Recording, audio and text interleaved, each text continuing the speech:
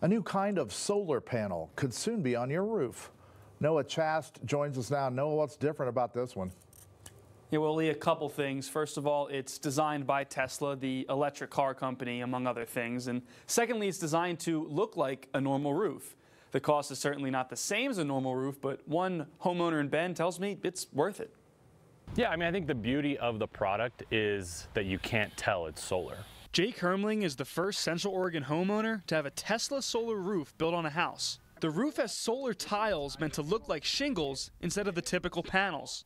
Most people come by, they have no idea. The roof was installed by Greenlee Roofing, a Bend-based company who received clearance from Tesla last January. A few other companies have clearance throughout the state, but Director of Sales Hobie Smith says, "We're the first and only in Central Oregon." Smith says a roof like Hermling's would cost roughly $18,000 to $20,000 for normal architectural shingles. The solar roof is close to $25,000 to $30,000 more. Hermling says having a net positive house with the opportunity for a tax rebate is worth the upfront cost.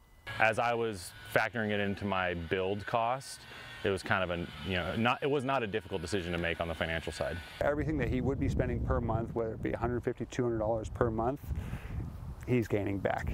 However, not every tile on the roof is solar. Most of the roof you're seeing that collects energy from the sun is the actual tile, but the areas that are in the shade, like this little corner right here, is dummy tile. Smith says the dummy tiles have the same glass structure, but without the solar technology, to avoid wasting money and resources in areas that wouldn't produce enough energy. Tesla has an app that shows what the roof is producing in real time. Okay.